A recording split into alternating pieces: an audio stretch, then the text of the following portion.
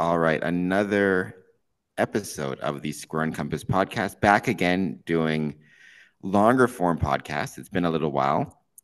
Last time we were in Texas. This time we're sticking a little bit closer to home with worshipful brother István Horváth in Ontario. Thank you so much for being here. Thank you for inviting. I've met you a few times on a few different occasions, but the start or the impetus for this podcast came when we met each other in Maple Lodge, if I recall correctly, in Vaughan. We're Mhm. there for an installation, and you were kind enough to give me a signed copy of your book, which I've got here, right? Weekly Masonic Doubts. You know you have a copy there as well. Um, nice enough to sign it for me, and I've had the chance to look it over. And so that's kind of what we're here to talk about is that work. But more, before you even get started with that, just how's it going? How are you doing? How are things right now? I know you said you're just getting off of a cold, but hope you're feeling better. Yes, I am feeling better already.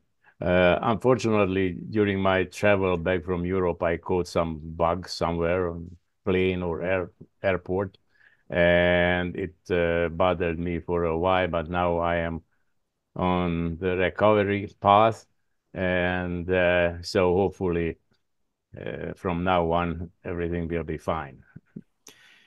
I was reading the foreword to Weekly Masonic Doubts, written by Most Worshipful Brother Cameron, um, who, past Grand Master, but he mentioned something, and I believe it was either in his foreword or even in your introduction.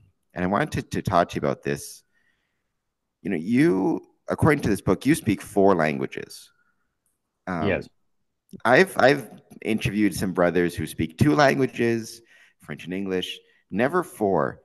I was curious, do you think that, speaking four languages as a as an ambulance goes passing by, do you think that speaking four languages, being fluent in four languages, does that give you a different sense of our Masonic ritual, of the words we use, having, I'm assuming performed ritual in different languages? Does it change the way you think that you interact with or interpret the ritual? I would think it must to a certain extent. Yeah, in a way, yes. Now, you have to know that beside being a polyglot, I mean, meaning speaking more languages, I am also a linguist by trade. So I am always looking at our Masonic texts, ritual history, and lectures with the eye of the linguist, with the eye of a person who can relate to other rituals in other languages, where most of the time the words are not the same. The main tenets, the main ideas, the main ideals of Freemasonry might be the same, but how they are expressed, how they are presented in different cultures, in different languages, that might be significantly different. But in the same time, that provides me or any other person who is looking at our texts, so to speak, rituals, from the perspective of different languages, from the perspective of different ways of expression, it gives a tremendous opportunity to learn and to widen your understanding because you are not confined to the limits and the framework of one single language. So that's how I see it. And hopefully, I can contribute sometimes uh, to our common Masonic lore, so to speak, bringing this uh, bringing this different perspective of coming from a different continent, different culture, different linguistic background. You know, and even that, just as you mentioned, right, coming from a different continent, um, being from Transylvania, do you think that in and of itself gives you a unique perspective on both Freemasonry in general, but also on, Canadian Freemasonry, Ontario Freemasonry versus other countries? Like, does it give you what type of perspective do you think that gives you that maybe assists you in having a deeper understanding of our craft? Well, let me start with a very, very blunt confession that when I arrived to Canada and I visited the first lodges around here in Ontario, I was utterly disappointed. I found it a lot of formalism without any content, without any spiritual, intellectual involvement, just going through the motions, mechanically parroting the ritual without understanding, and lacking any kind of what we would call today Masonic education. At that time, 20 something, almost 30 years ago, it was rare to have any kind of lecture or presentation given in the lodge. Now it's happening more and more often, although not exactly as I would love to see it. But anyway, so I was coming for a more intellectual kind of Freemasonry, where the majority of the members were, how to say, sociologically belonging to what is called the intelligentsia, the intellectual elite of the country, so to speak. And there was no meeting without, and we were meeting every second week. There was no meeting without a lecture, without a presentation. We call it an architectural piece. Well, of course, except when there was a degree work, but that's very rare because they are very picky over there. They don't push everybody through the degrees every month. So sometimes the wait list is 1 or 2 years. And the most important part was always the lectures, the presentation of that architectural piece, and the discussions following, which was also done in a very organized manner. That's part also how you even ask for the floor. First, you have to present your hand, and then one of the wardens, because the two wardens in that lodge were sitting both in the west, and depending on which side you were sitting, that warden would tell worshipful master, under my column, brother so-and-so wants to speak. And then you get the permission to speak. So it was, a lot of things were different. Now I got accustomed to what we have here. But yes, it was a constant learning process, which was also very, very challenging, because not only I had to learn a new ritual in my fourth language. English is my fourth language, actually, after Hungarian, Romanian, Russian. And but I also had to understand what is behind. And that's where most of the time I felt left alone out in the cold, because I have met excellent ritualists that I learned how to learn and how to deliver this our ritual, the work from the small black book. But I didn't get much help about understanding it, about peeling, the layers of that text and going back to the initial meaning. In that regard, I was left mainly on my own, but luckily my linguistic background and my ability to read left and right in different languages helped me to build by now, quite a good grasp, I think, of our ritual and understanding what's going on. So that's what happened in the past 20-something years since I am here in Canada.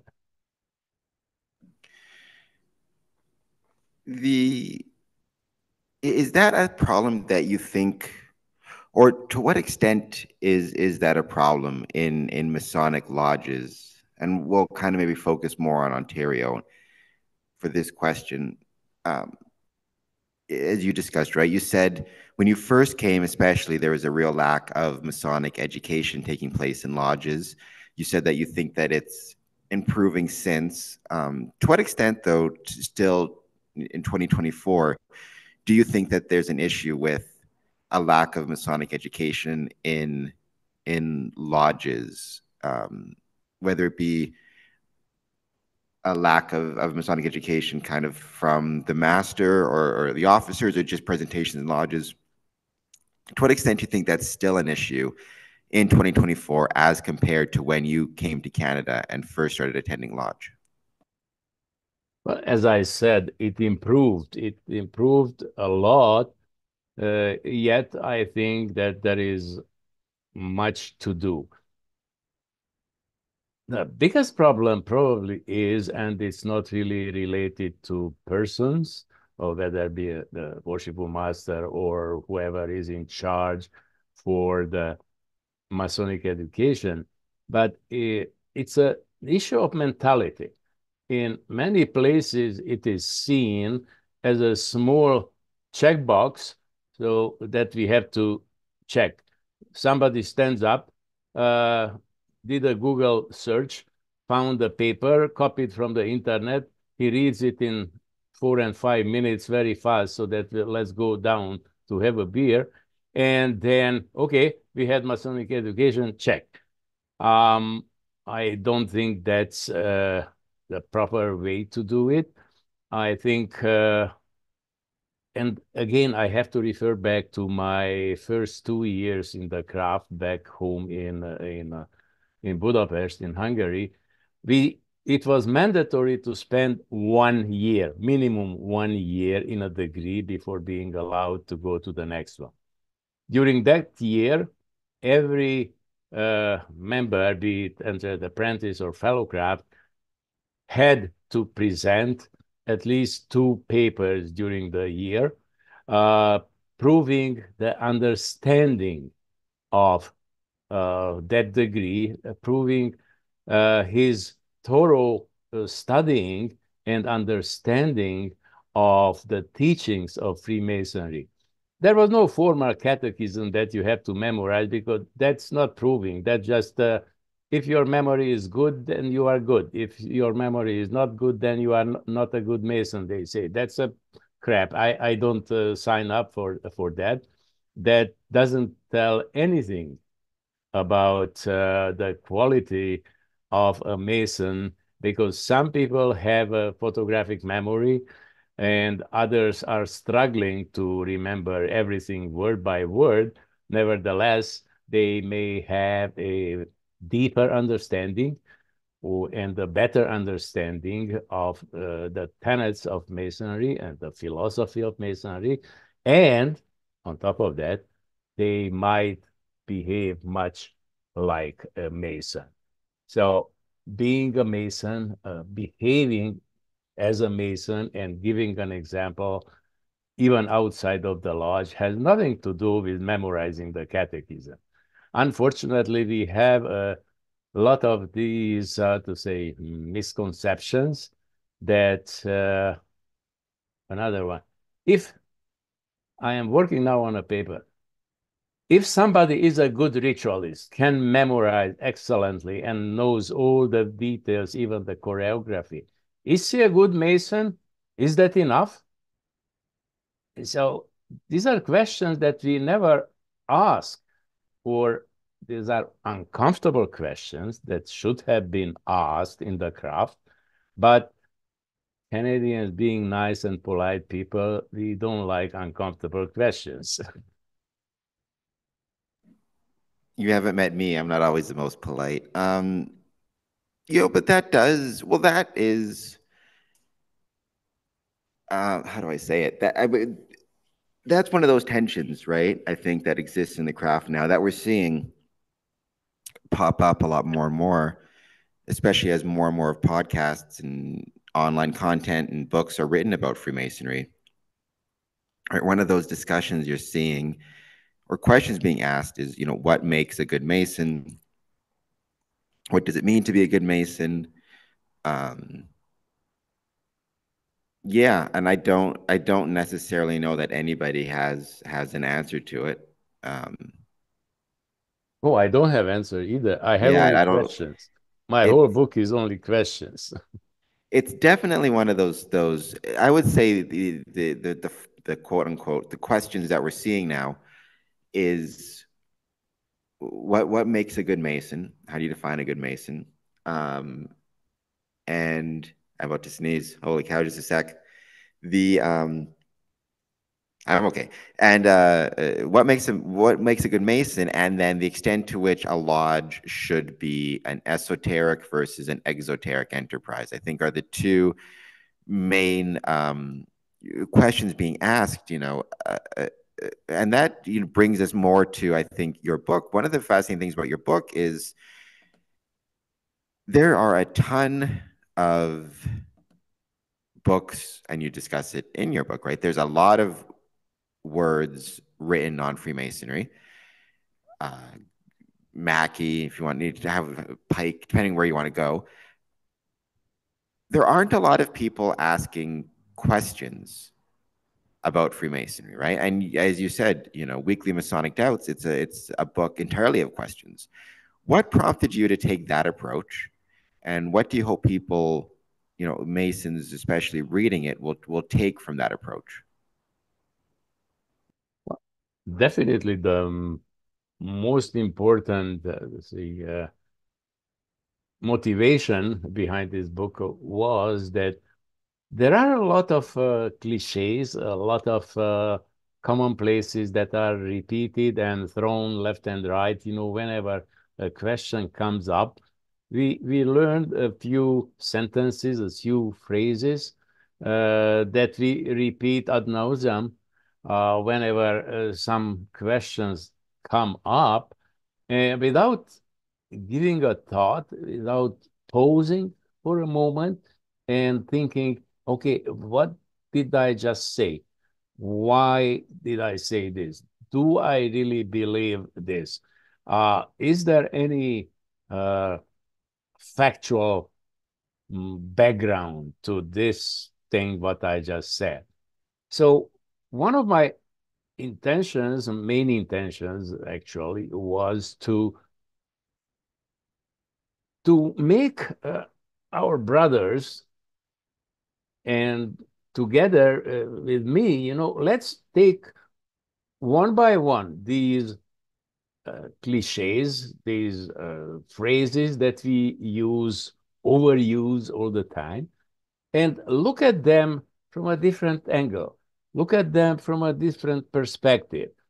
Uh, just trying to understand what that phrase really means and why do we say it. And as you dig more into the history or the origin of such sentences, uh, you learn during the process. And that's why my intention was to take certain truth that we accept, as from time immemorial. Most of the time, that's not true. So certain uh, sentences, certain ideas, certain urban legends that we hand over to generation by generation, and take a fresh look at them. And in that regard, referring back to your previous questions, in that regard, I was lucky because uh, for a long time, I was an outsider here. So yes, I was already a member of my stepmother lodge in Hamilton, so to speak, the lodge that I affiliated and I am still a member of. But by my basic education, Masonic education. I got it in the first 2, 3 years, not here. So I was always looking through a prism, through a lens, if you want, uh, that gave me more question mark than assurances. So I started to write about those and to start, and I started to look into those questions, from ritual to music to requirements of uh, becoming a Mason, and many other things that we kind of never question. And that started to bother me that uh, we are supposed to be thinking people. We are supposed to uh, be, the ones, because historically, many lodges were at the forefront of, of philosophy, of new way of thinking, new ways of approaching philosophical and social issues. And we kind of, in the last 100 years, we lost, at least that's how it seems, that we lost any curiosity to be involved, or to even discuss major issues that affect our lives. Let me give you an example. Most of the Masonic history that you read or have read, they treat Freemasonry as if it exists in a vacuum, no relations uh, to the history that's going on around us, uh, as if we exist in somewhere, unrelated to everything that is going on around us. No matter that's a Second World War, no matter what's going on, in the society at large, uh, we pretend that we exist independent of everything, as if we have no relation to the real history and the real society in which we live.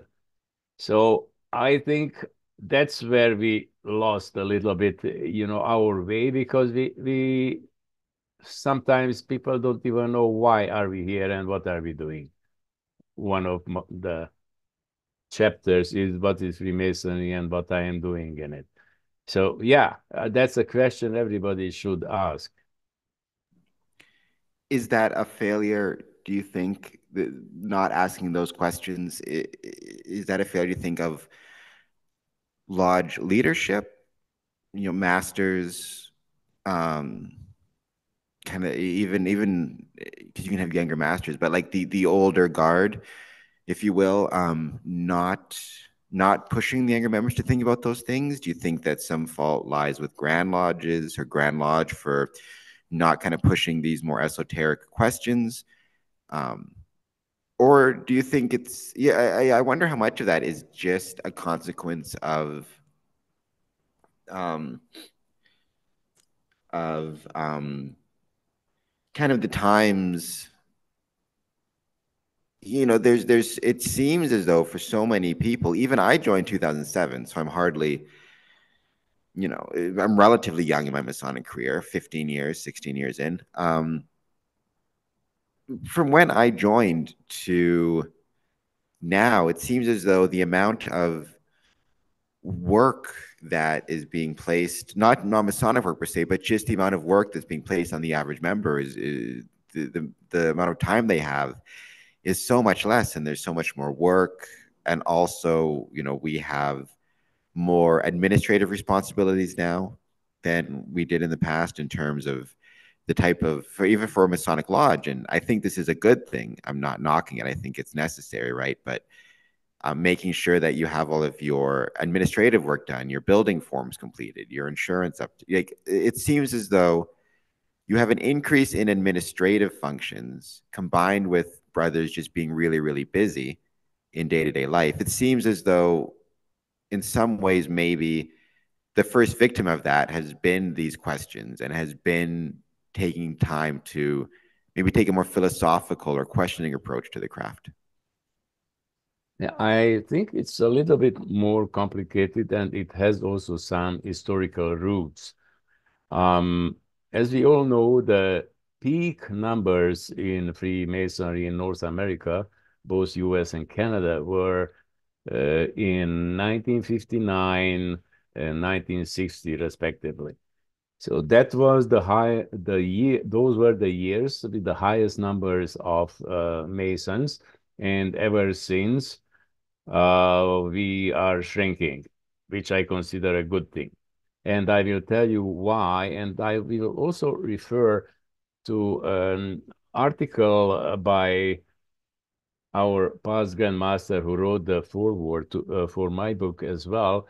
He also wrote, I'm just quoting the idea, that this huge influx of new members, which happened in the 2 decades after, the 1.5 decades after the Second World War, actually, it was so huge that there were not enough mentors to mentor, educate, and teach the new Masons.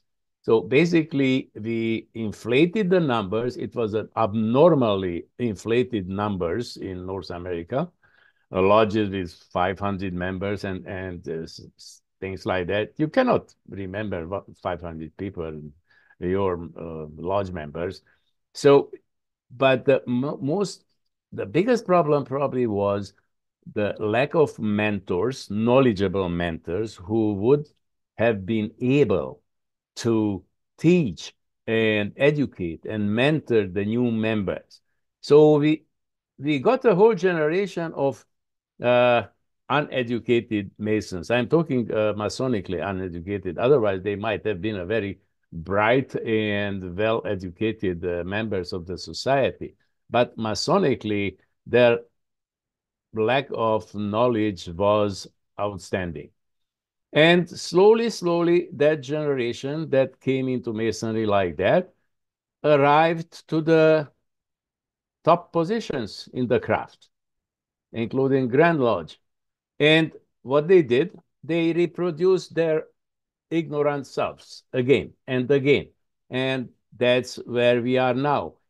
So, unfortunately, this trend wasn't, how to say, stopped and wasn't turned around. That lately, again, I am talking maybe about last 10, 15 years, there are some timid initiatives to turn around this trend and to make Freemasonry not a dining club, not a social club where you go out to drink, to have a drink once a month away from your wife. As many people explained to me, that was the whole idea of their membership. So, but making it a something more closer to the initial intent of those that started Freemasonry, and to really bring in, some kind of spiritual, intellectual, esoteric component. And I have been talking with a lot of younger, fresh Masons, so to speak. They come to Masonry because they are told or they read that this is something unique. It's not like the other social clubs.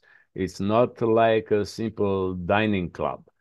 It because we have a ritual which is unique to our craft, because we have certain teachings that should be handed over and during the mentoring process. And when they don't find that, because most of the lodges don't provide this, uh, they don't provide for these expectations, then they leave. So maybe one of the reasons that we have with the retention, because don't lack candidates or applicants. We have an issue with the retention. Maybe it's time to think that maybe we don't provide what they are coming for. And so to look into this, just give you an example. In North America, most people never heard about the Chamber of Reflection, which is a big deal everywhere else in the world. And it has a very, very important role. I went through it, and I can tell you, even though I don't remember one word from my initiation ceremony, I remember sitting in the Chamber of Reflection alone, uh, being invited to write my Masonic testament, and left there for about half hour to think about this big step that I'm going to take, which might define, uh, in a way or other, the rest of my life. And it was a very profound experience. I remember it very vividly, even after 30 years. It was 30 years now in January that I was initiated. And that was probably one of the uh, uh, most important experiences I went through. There was also the initiation had a few moments, but I don't want to talk about it because that's not for profane ears. Anyway, so as a master of my lodge in Hamilton, one of my first actions was I invited a brother to do a presentation. He has a mobile presentation with a little table and the objects that are placed in the chamber of reflection and explaining the meaning of them and explaining the role and explaining the whole idea of this chamber. And then a relatively fresh Mason from my lodge came up to me and said, you know, before I applied to the lodge, I read a lot about this and about the chamber of reflection. And I was waiting when in the process of initiation will it happen, because I was so prepared to have this experience. Instead, they put him in a small room where the janitor keeps his mops and stuff. Okay, change. And that's it. And that's not to elevate your soul, to prepare your soul and mind to be initiated in an order like ours. You know, there's a lot there that you said, going back kind of to the start, right? That's another I mentioned earlier. There's two, or I said that you're getting kind of two questions a lot. What makes a good Freemason? The exoteric versus esoteric kind of enterprise of Freemasonry. You brought up another question that seems to be coming up a lot, which is, can Freemasonry grow too big? Can it grow too big too fast? Is there a point, should the emphasis be on more members, or should the emphasis be on focusing on the membership that you have and trying to mentor those and not necessarily growing too big, which is in and of itself a super fascinating debate. I think most grand lodges seem to be erring towards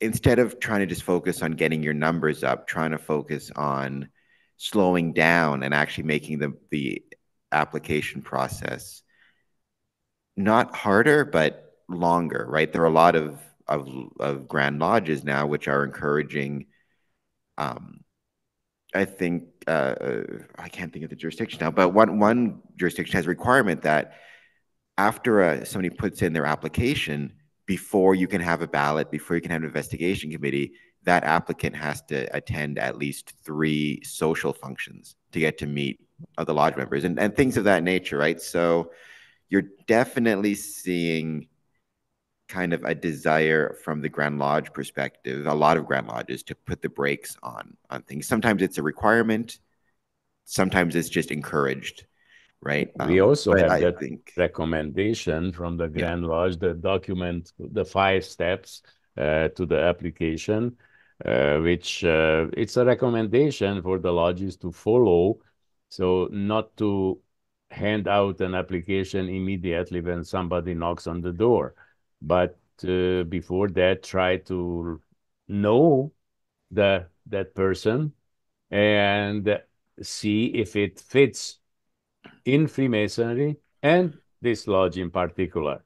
And very rarely I heard that some lodge may say that, oh, that other lodge would be a better fit for you. Go and give your application there.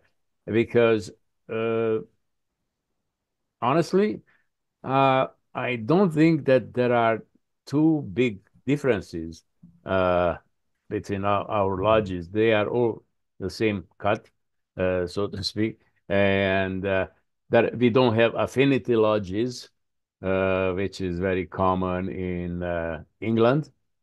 That people being interested in the same things like soccer or music or performing art or whatever, and they are in the same lodge. Uh, I heard that there used to be a lodge in Hamilton which was predominantly policemen, but not anymore. So, yeah, maybe there are a lot of things that we should start thinking about, discussing openly and honestly, and trying to move the craft and everything we do uh, in the direction that would be a more fulfilling, more rewarding um, activity or participation. I don't know. As I said, I don't really have many answers, but I have a lot of questions all the time. I think I think there's nothing wrong with that, right? I think if more people just ask more questions, right? The Socratic method. You also talked about retention, which is its own. I think retention is probably, well, first, how do you define retention, right? What would you define as yeah, how would you define retention? If after initiation, passing, and raising, they are still around, and after 10 years, they are still how to say, a prominent member, and the the core of the lodge that are showing up regularly to work, then you don't have a retention problem. If after initiation the guy disappeared and you never seen him, that might be a problem with retention, because yes, he came, he paid his initiation fee and the dues for the first year, and then never returned. Why? There must be a reason. There must be a reason. Either we did something wrong or we didn't do something right. Because, or, and more and more I am inclined lately to see this also as a reason, the initial discussion before even handing him an application, all those discussions about time involvement, financial involvement, uh, and everything else that means, the learning process and all that stuff. We don't give them a clear picture. Bluntly, we lie a lot. One night a month. Come on. We all know that it's not true. It's not one night, and it is way more involved. Uh, if at that point in his life, having families, small kids, very busy job, nothing wrong advising him, we like you, we would love you to have in the lodge, maybe in a couple of years or so, your life will change, it will be easier. Why don't you return? We will be waiting for you with open arms. Never heard that to be said. which is bad because, yes, he is busy. Well, didn't you talk with him before he even was balloted or sending out the investigation committee? It's a huge responsibility. People take it very lightly that, oh, we go there and have a coffee, papa. After that, we sit down, sign the paper. Yeah, he's a good guy. That's it. What did you discuss with him beside the last week's football game? Nothing, nothing important. And again, it should be that all the members go individually and spend a couple of hours with the applicant to know him. That committee is the ears and the eyes of the worship master and the lodge. Last time we were sending out the committee, I said, think about this. Based on your decision, your recommendation, you will have to sit with guy until you die or he dies in the lodge. You will have to sit together with him. So that's how seriously you should take your recommendation and your report about that person. We fail most of the time. It became a formality, empty formality, as so many things in our craft. Yeah, I think I appreciated your definition of retention because I think that in and of itself is a challenge to define well, right? Because I think by and large, retention is usually defined as just the number of dues paying members you have year upon year or life members, right? So if a candidate is initiated in 1987 and he pays his dues every year up to 2024, but he's never been seen in lodge, right? The average lodge, the average grand lodge will consider that as a retained member. And then they'll create a distinction kind of one level down as to whether he's an active member or an inactive member. And then you kind of have these splitting of hairs. I suppose financially, the lodge there may be a value in that distinction because whether he's showing up or not, if he's paying his dues, that goes to making sure the lodge is financially viable, which is one of the arguments you often hear as to, the value of an empty apron, right? I call it, or like the value of a name on a piece of paper is that so long as your dues adequately reflect the cost of running your lodge, then every member, whether they're there or not, is kind of a necessity to keep the lodge running. In my experience, though,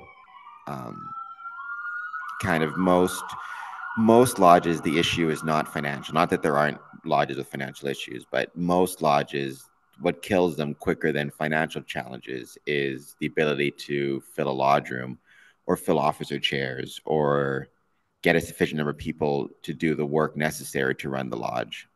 Tends to be, in my opinion, far more of a challenge than the bank account, right?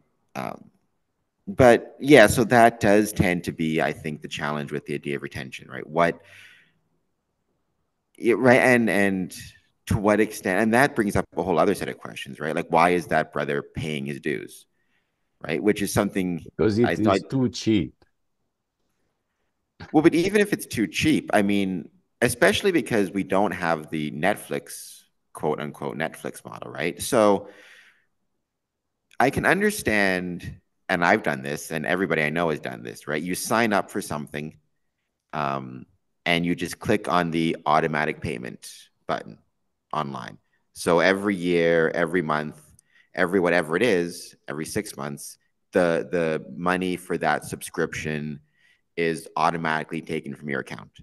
So it's like, and I call it the Netflix approach, right? Netflix is relying on this idea of like, that's why they have free trials, lower trials. It's like you sign up for it, you forget about it. It's only, say, $10 a month. So you forget to click that button that says, I'm going to stop paying, and you just have this thing forever. you know, if Freemasonry was such that, I mean, and I'm sure there might be some lodges that do it, but where it was just automatic payments to the secretary every year, then I could understand, yes, it's cheap, so guys just aren't paying attention, they forget. But, you know, most times you still have to take the 10 minutes to write a check, mail it in. Like you still have, it has to be enough on your mind that you do it. So it's like, what is it about Freemasonry that is getting these people who aren't showing up to lodge, never show up to lodge, maybe for years, especially if they live in the area, they haven't moved. You I know, have there are an some. analogy for that as well. Most people don't like it, but I will tell you anyway. So let's say that you take out a membership in a golf club for $100 per year. Now, whether you go to golf for that or not, well, it's only $100. Doesn't matter. I don't go this week. I will go maybe next week. Maybe next month. Now, if you paid $50,000 for a membership, you would take every opportunity to go and use it and be present and be active in that club. So that back to what I was saying, that we sell too cheap. Because when I joined here in around 2000, my stepmother lodge, as I call it, the electric, um, the dues were 35 Canadian dollars. Now, I was coming from a poor post-communist half country with a destroyed economy, and my dues over there were way more than here. And so I thought it was a joke because they didn't increase the dues since before the war, I guess. It used to be in normal places, and that's how it was even in Canada and US, the whole North America. It used to be around 1 week's wages. That was the yearly due. Now, if you would want to ask that much, everybody would. Last year they were upset about $10 more, and so I. It's just a bunch of cheap people that I don't. They are members. They are not Masons. So I think that's another one of those questions, right? Dues, raise them, lower them. That pops up all the time. Keep them the same. You know, I think putting that aside, right? I think you kind of hit the nail on the head in terms of why these people keep paying their dues. It's this idea of I can go next week, right? Like, so if you're a member of a gym, it's the same idea, right? Having that membership, it's a you can kind of lie to yourself basically, and I haven't gone the last year, but I'll go next week. I'll go next week, right? And I think that's the difference between that and say going back to the analogy of Netflix, right? With most people, when it's a small enough number and it's automatically taken from their bank account, they just forget that they have it, right? And you go back and you look and you say, "Oh, I forgot I signed up for Netflix or whatever it is," right? It's not you're not thinking about it. With I think Freemasonry, with the gym, with something like that, especially where it's not automatically deducted, but you have to take the effort to, if nothing else, send in a check or an e-transfer. It's more you're telling yourself that you're going to attend, but there's always something that pops up. There's always an excuse to not, right? There's always a reason at the day of to not do it. And I think, I've had different opinions on how to deal with that, which I tried to get through in the past. But I do think that that's one of the main issues, right? It's so easy to fool yourself into saying, I can always go next week. I can always go next week. And I brought this up to a brother not that long ago because he had not attended lodge for I think 28 years, something like that. And he had said that I always know that I could, I always knew I could come back. And I said, how do you know? I said, you say that. I mean, yeah, we'll bring you back, we'll welcome you back, but how do you know the lodge will still be available for you to come back to? So the amount of work it takes to run a lodge and to get quorum and to get the members and to, I said you don't always know that the lodge is going to be around. So I think anybody who kind of takes for granted this idea that I can always return to lodge next week needs to understand that there might not be that many weeks left if the lodge is struggling to get enough people to get a quorum and to get officers and to run the business of the lodge. Right. So that's Fully something agree. that Yes. brothers need to keep in mind. So what was your, going back to your book, Weekly Masonic Doubts, what was your hope in writing it? What is your hope for the brothers who read it? Do you want them to bring it to lodge, maybe get discussions started, use it as a jumping off point to start with presentations? Kind of what are your hopes when it comes to this really, really well written and fun piece of work? Whenever you write a book or sometimes even just an article, you always have in mind a potential virtual reader, so to speak, and you try to talk to that person or to write to that person as if it was a one-on-one discussion. And this book, I the reason it has 52 chapters or articles, mini essays, whatever you want to call them. My idea, as I described in the introduction, to read one of those a week and contemplate, think, ponder, think about it for about a week and try to find your own answers to the questions raised in that piece. Try to, if you are so inclined, try to find more reading related to that, even if there is no footnote or endnote to that peculiar piece. So that was the main idea to give food for thought, so to speak, for a whole year if you follow through by the weekly readings.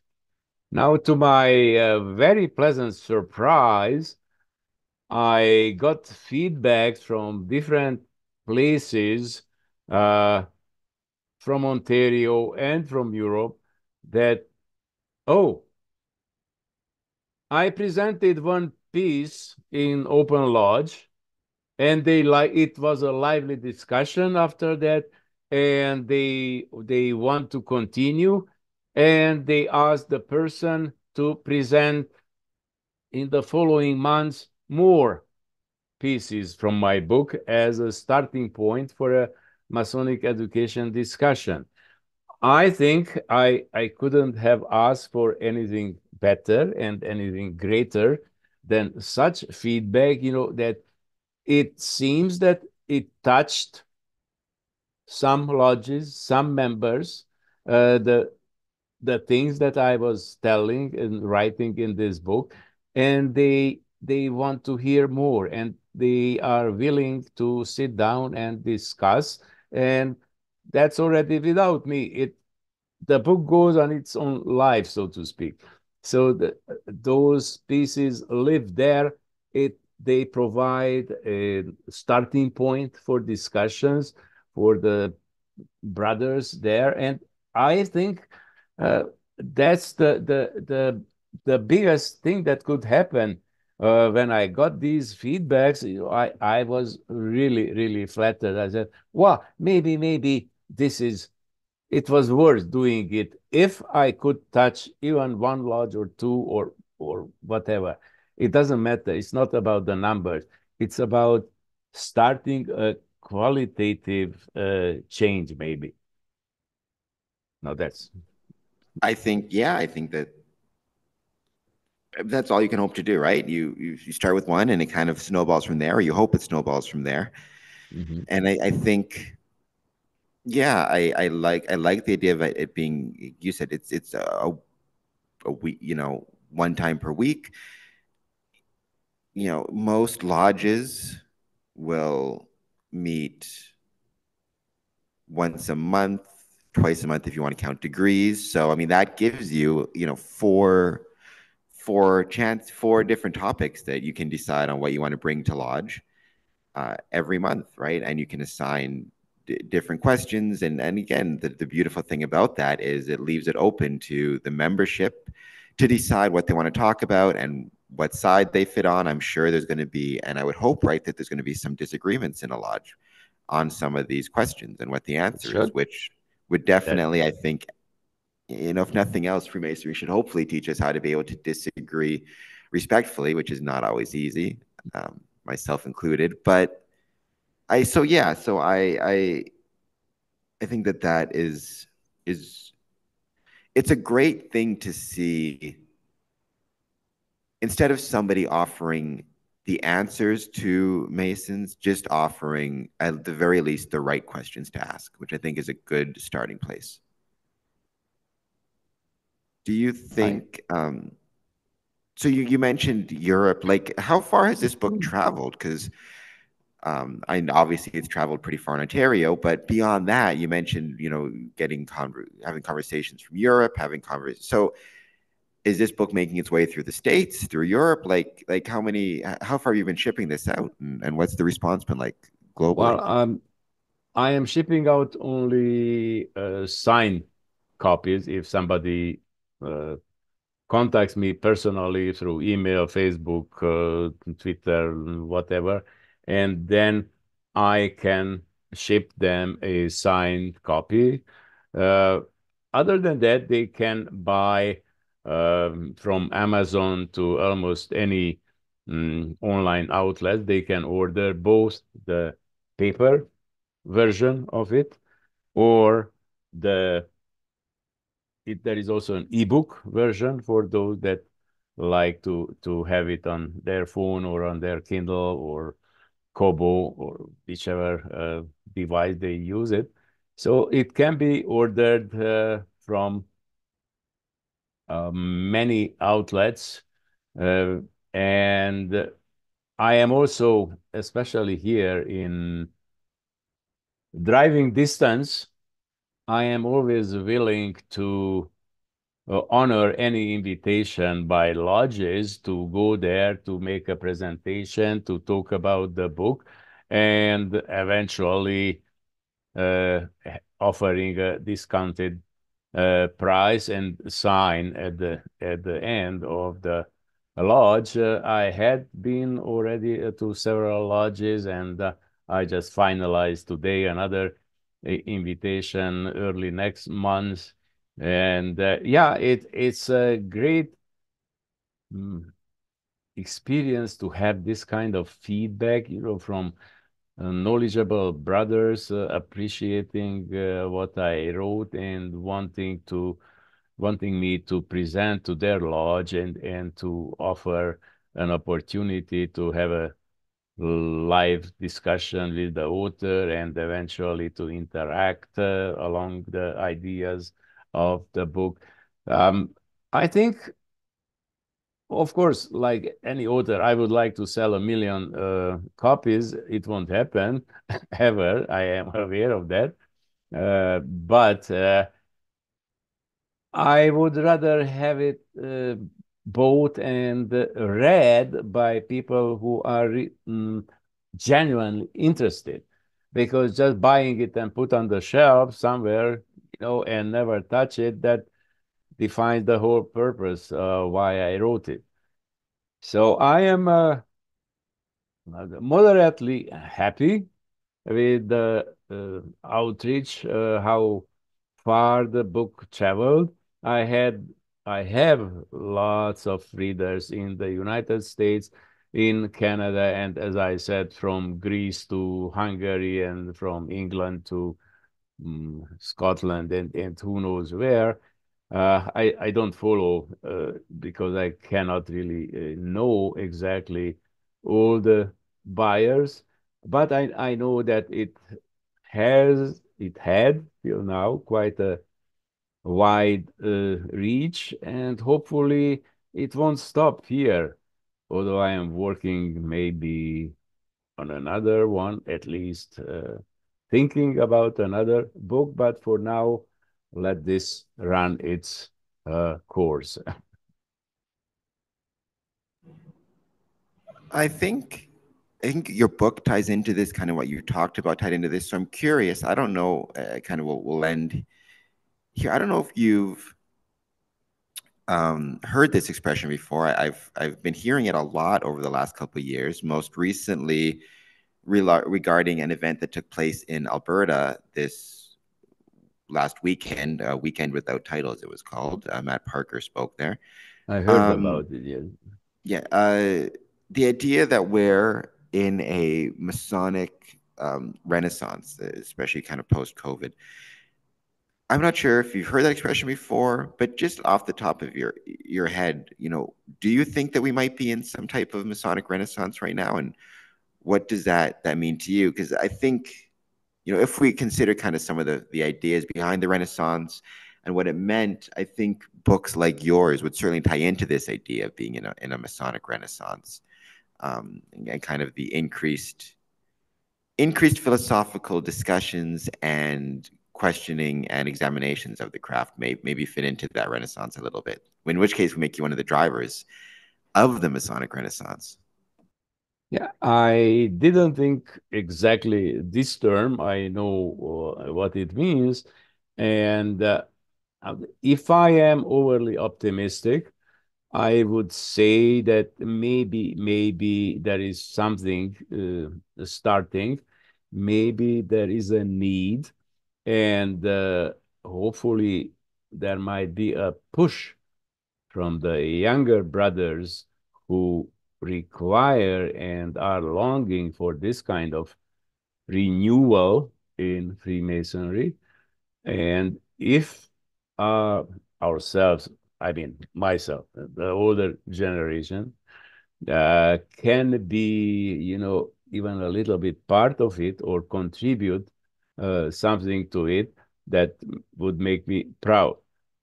Now, probably there is a slowly emerging trend because of there is a demand for change and for a more profound experience in Masonry. And I will just refer that, I don't know if you heard about it, in Ontario, we will have the first Masonic Con in Burlington on May the 4th, where a lot of prominent Masons, big Grandmaster, Deputy Grandmaster, past Grandmasters, and scholars and Masons from US and Ontario will be presenting, and it will be done in the Royal Botanical Garden in Burlington, where there is a path of kind of meditation and contemplation, and that's how it will be built around that. And it's all about Masonic enlightenment. That's the main idea, the main topic of it. And I think that's also a sign that if there is a need, we have to cater and we have to organize and get together real like-minded men, because we often use that phrase without thinking that, are we really like-minded? But in lucky cases, like this discussion, like-minded men could meet and have a meaningful discussion. And that's that's what we are lacking many times. Just sit down and have a meaningful discussion about our purpose, our aims, our values, and find the people around you that think the same way and go from there together. Yeah, and I think that is right. I actually want to do a podcast with the Masonic Burlington Masonicon guys, I got to send them an email because I think it's great to have a Masonicon in Ontario. And so I'm really hoping that I'm hoping to get in touch with those guys. And I don't know if I can make it or not. I think something was up that weekend. But I mean, yeah, kudos to them. Kudos to having it. And I think you're absolutely right. I think we're definitely in an age of, in my opinion, Masonic enlightenment. I don't know if I quite use the term Renaissance myself, but I definitely think we're in an age of Masonic enlightenment. I think the next goal has to be in an age of Masonic relevance. I think that's what we're missing now, which we got to work on, right? But that's a whole other hour-long discussion, I think. But that's kind of where I think this conversation needs to switch more, right? How relevant is Freemasonry to the communities in which it's located and to the membership therein? And I think that's something we need to work on. Having said that, thank you so much for being on the podcast. Thank you for the signed copy. I got my book here. I think it's an awesome book. I loved especially the part the section on ritual. I thought that was really well done. And I think that's something I've been thinking about a lot. I liked the part about the touching on the retention issue. Why are Masons joining and not returning? And I like the way you define retention. But everybody should check out a copy of this book. Everybody should, but especially Masons, right? I mean, that's who it's written for. That's the purpose behind it. So get a copy of it. Book Brother Horváth, worshipful Brother Horváth, if you can, to come to your lodge and talk about it. And yeah, thank you so much for being on the podcast. I really appreciate it. Thank you for inviting me and for the appreciative words about my book. Thank you. It was a pleasure to have this discussion. Thank you so much. All right, everybody. I never say this, so I'm going to say it. Like, comment, subscribe, blah, all the things you're supposed to do to help a podcast reach and get out there. And yeah, MasonicCon people in Burlington, I'm going to get in touch with you guys at some point because I'm hoping to have you on the podcast. Thank you so much. And I will talk to you again soon, sir. Have a good day. Have a good day.